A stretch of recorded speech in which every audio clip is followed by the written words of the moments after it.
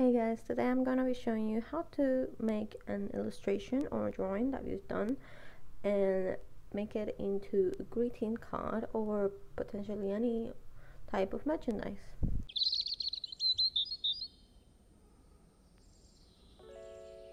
So to begin with, you're gonna need three things, I think. You're gonna need your illustration, a computer, and a scanner. Or any sort of device where you can take a picture of the drawing or illustration that you have. Of course, if you work digitally, you're not gonna need it. You're gonna have the file already in your computer, so it's all good. Optional things would maybe be a printer and white card paper, but that depends on the approach you want to take on your cards and what resources you have for yourself. But we're gonna discuss all that later, so we'll just get to it now. Okay, first of all, we're going to make sure our scanner is plugged to our computer and we have a photo editing software ready. I'm using Photoshop, but you are more than welcome to use any software that you have available. So open your scanner, put your illustration the way it's directed to. And my scanner has a little arrow here that shows you what direction your scanning is gonna go. Take it down, and I'll show you how the process goes on my computer. Alright, so we're gonna continue this here on Photoshop. We're gonna go on File, Import, Images from Device, and it should recognize our scanner. And we're gonna press Overview.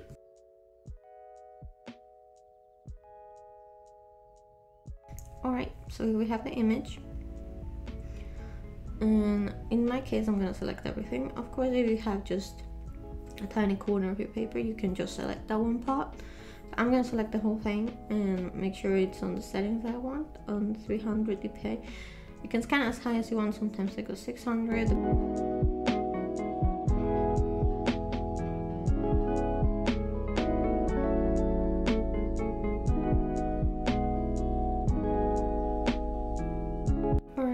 So you have your illustration here, and you can edit it all in one go if you want. I think I'm gonna opt out for editing them individually.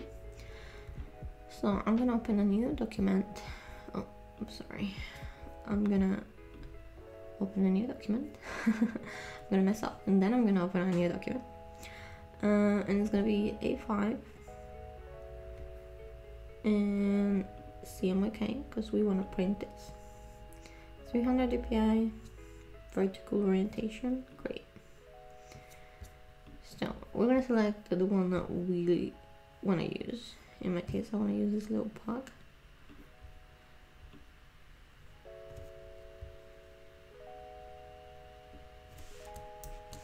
Copy, paste it, and I'm gonna make that a little bit smaller. Should be good. And now we're gonna play around with the levels. Make things a bit more vibrant. There we go. Just editing your image around to make it look as it looks in your painting or as polished as you want it to look. I'm gonna increase the saturation just a little bit. Alright. And then hopefully I can pick the white around her and delete. Oh, that deleted her socks. We don't want that, so we're gonna zoom in and select her little socks.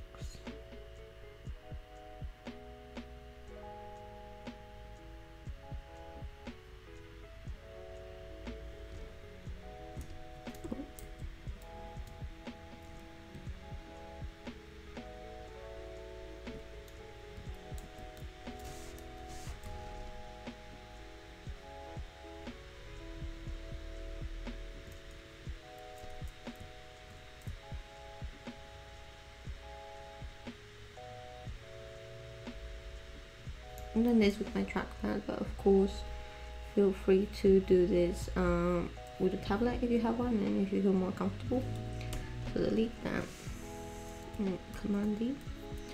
And now we're gonna zoom in and try to fix things like these little hairs and stuff like that.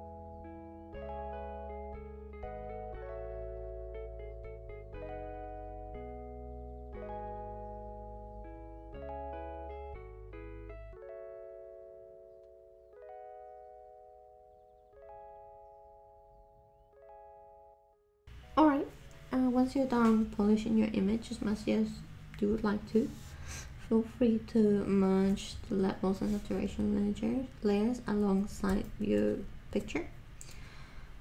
And now you have free range of it to move around however you want. I'm gonna make mine a little bit smaller and place it a lot lower. Maybe not that low. There, it's fine. Yeah, fine. So this is when you can play with the design a lot. You could grab your tablet or just do it on the trackpad, which is what I'm gonna do. I'm gonna select the color of her dress, and I'm gonna, in a new layer, draw maybe 15, yeah. Draw little small details here and there, like some flowers, and I know they look really rough, so you can just try here and there what looks better.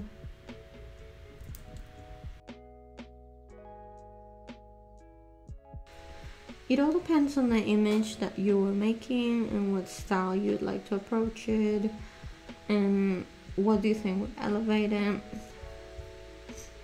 For example, I think my background's a bit too plain, so what I'm gonna do is I'm gonna choose a very, very pale yellow, blue instead, and see how that looks.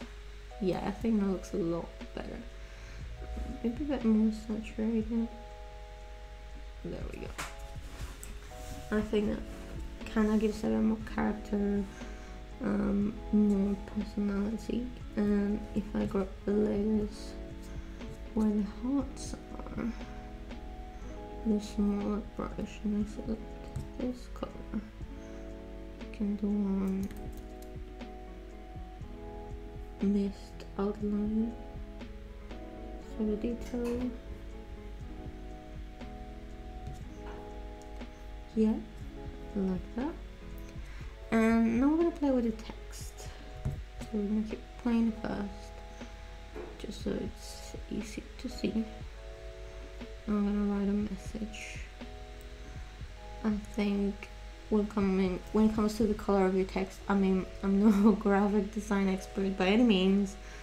I always like to either choose black, white, or a color that's in the illustration that you're doing. Just as you kind of bring things together, black and white and neutral. So if you have a very light picture, using black will stand out in the same way with white. If you have a dark illustration, the white text will stand out. In this case, I'm gonna sample the brown that she has on her face. Oh, I don't know. The brown will do. Let's try the purple. Let's make it a little bit darker. Let's see how that goes. And we're gonna write a message. So I want this to be a birthday card. So I'm gonna write flowers for your birthday. So that's our message. Gonna make it a little bit bigger, maybe 30. and we're gonna try and find the font that suits the image.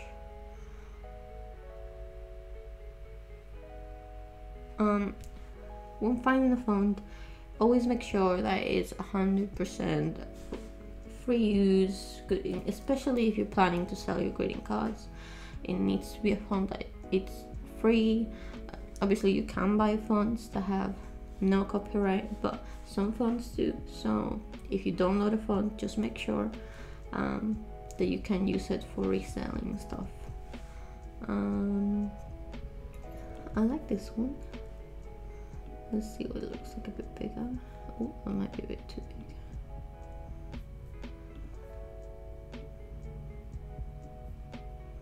That looks nice. It looks a bit messy, not the easiest one to read. This is the sort of birthday card that you would give a child, perhaps.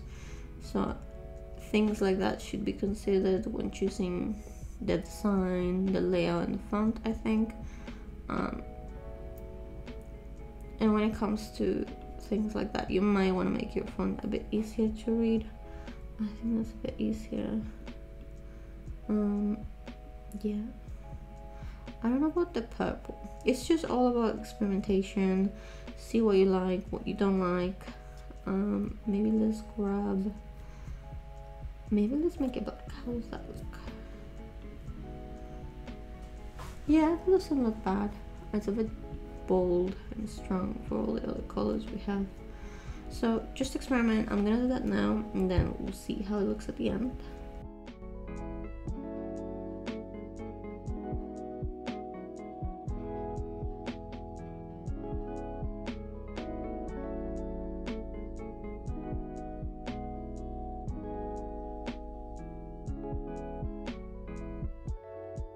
Final design, as you can see, I've taken out the blue, I've added some small details here and there, and what I'm gonna do is I'm gonna print this on a cream colored paper rather than a white one, and hopefully that will give it a bit more body. So you have this image. We're gonna save it now.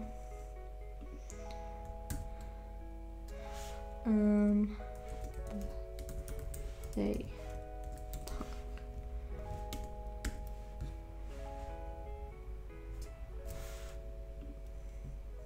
go for my layers, click on new, and I'm gonna open a new document. In this case, make it A4, horizontal layout, CMYK 300 dpi. We're gonna mark where the middle goes. You usually click on Photoshop. I'm gonna copy the group, and I'm gonna put a white background underneath, just so everything is one image. Come and merge all the layers, copy it, paste, and move it accordingly. Perfect. So this is how the card will be printed. So when you fold it, it looks a bit weird right now, but when you fold it, this will be the front, this will be the back. Something that I would recommend doing, you are more than free to skip this step, is to leave a small watermark bottom back.